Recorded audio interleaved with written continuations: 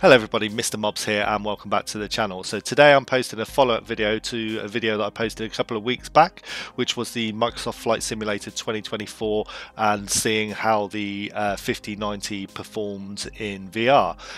So that was a very popular video on the channel, and there was quite a few questions, a few errors that you guys had noticed. So I just kind of wanted to do a follow-up video, just kind of cover those points off. Before we get stuck in, I just want to say a big thank you to everyone who's recently subscribed to the channel. Got a goal of 1,000 subscribers, and we're on about 800 and something now, about 880 I believe. So massive thank you to everyone who's recently subscribed to the channel, and if you're watching this and you haven't subscribed yet, then please do. I do hope to have a lot more VR content in relation to the 5090 over the coming weeks. I'm hoping to do a cyberpunk video, UEVR, some of the Praydog mods, a few other little bits and pieces as well, so please do hit that subscribe button if you're interested to see those. Okay, let's get stuck in.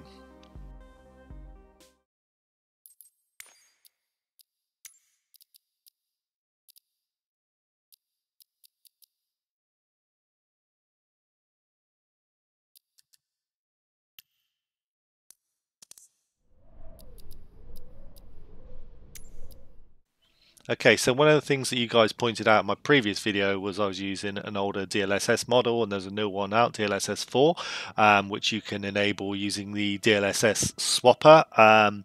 So I went about changing that to the latest DLSS. It was fairly straightforward, but I did have to do it more than once because in the meantime I rebuilt my PC, put a new some new storage in there, and a new version of Windows. So in doing so, I lost all my, well, everything basically, all my settings for everything, so I had to redo the lot, which is actually why this video has taken a bit longer than I'd hoped to get it out. But anyway, running now on DLSS4 version 310.2.1 preset K. My experience with that is actually it appears that it's dropped a few frames in comparison to the older DLSS model. Doesn't look much different to me, to be honestly. I mean, I don't know, some of you veteran simmers will probably be spitting at me for saying that, but I don't notice a massive difference for swapping it over, but perhaps because there was a bit of time in between me using the older model and the newer model, not sure. But anyway, this is running on DLSS4. Super resolution quality. I will switch to other resolutions as well. Dynamic settings is off because as you quite rightly pointed out, I'd left it on in my previous video. It wasn't intentional, so on all these tests it will be switched off.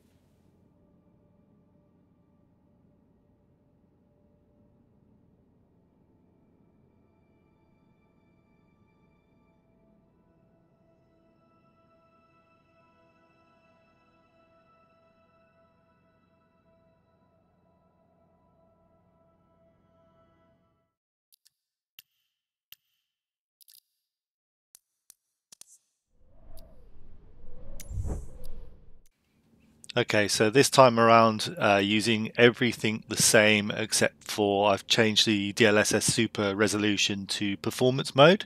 As you can see on screen, there's roughly about an uplift of about 7 to 10 frames per second, roughly.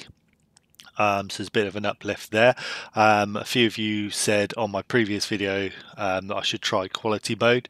I did actually do that on that video. There was quality versus performance. I guess you didn't watch all the way through, but here we are again. So we've got performance mode versus quality mode. Like I say, everything else is set the same on this one. I will put my PC specs on screen as well so you can see what I'm using. 5090 Founders Edition, CPU is the 9800X3D. I'm using 64 gigabytes of RAM, DDR5, 6000 megahertz. So that's my PC spec. This is being recorded in Virtual Desktop. I did try and use the link cable because I can record full screen then, which is great. So I did a whole video where I'd recorded full screen, just to realise that it wasn't capturing the frame counter. So that was quite frustrating. Spent quite a lot of time doing that video just to realise that it was no good and had to start again. So that's why I'm using virtual desktop. But recording virtual desktop, I can't get it full screen. It records binocular view, which is why you've only got half a screen of the picture and then some text and my lovely face on the other half. So yeah, virtual desktop. I haven't got synchronized space warp on, or anything like that. I'm just trying to show you the kind of bare bones. If you change the settings, I've not overclocked my GPU, CPU, anything like that. It's all kind of standard. So I just kind of wanted to point that out because it's probably relevant for you guys watching this.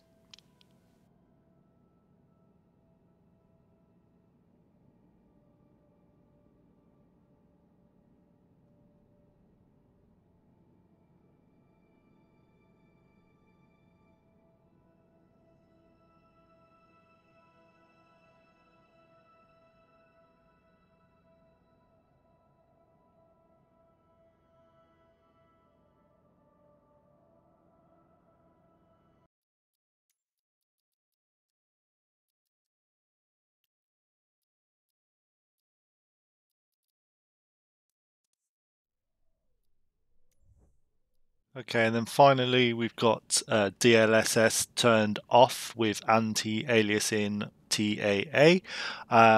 So one thing I will say about difference between the DLSS4 and TAA is there wasn't actually a lot of visual difference for me. Which I guess is credit to DLSS4. When you're looking at the cockpit and the dials and stuff like that, they're all very sharp in DLSS4 as they are with TAA.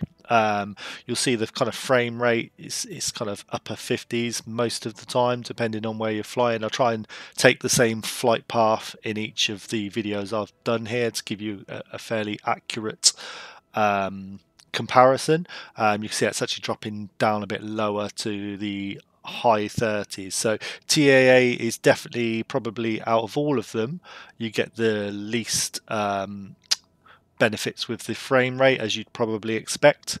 Still very playable though, and if I'm honest, again, you kind of hardened flight sim guys will hate me for saying this, but for me personally, there's not a massive difference between any of the settings. I'd quite happily play on any of the settings that I've kind of covered today. I know I could definitely tweak the sim. I could do a lot more to it to get it running a lot better, higher resolution, using the link cable, as I said before. Although I will say, with my experience with the link cable, I was getting stutters that I thought was due to implementing the DLSS4, and it wasn't until I moved to virtual desktop and I didn't get those stutters that I realised the only difference was using the link. I was also using Oculus Mirror to record, so I had that running as well as OBS, so perhaps there was something there that was causing an issue, but I was definitely getting stutters using the link, which I wasn't getting using, or I'm not getting using virtual desktop. So that's probably worth noting as well. I probably will do some further tests as well, so if you guys have any suggestions on what you'd like to see, either on Microsoft Flight Sim or any other game, happy to kind of do my best there. These videos do take quite a long time, even though you can see they're very kind of amateur for me, but it's just me doing it. I'm not like a massive YouTuber that's got a whole team to help me out, so all the editing and everything's done by me in my spare time, which I haven't got a lot of these days, unfortunately. So anyway, I hope you've enjoyed the video. I hope it has been some use to you. Thank you if you've managed to watch all the way through. Please do hit that subscribe button, get us up to 1,000 subscribers. I hope you have a nice day. Goodbye.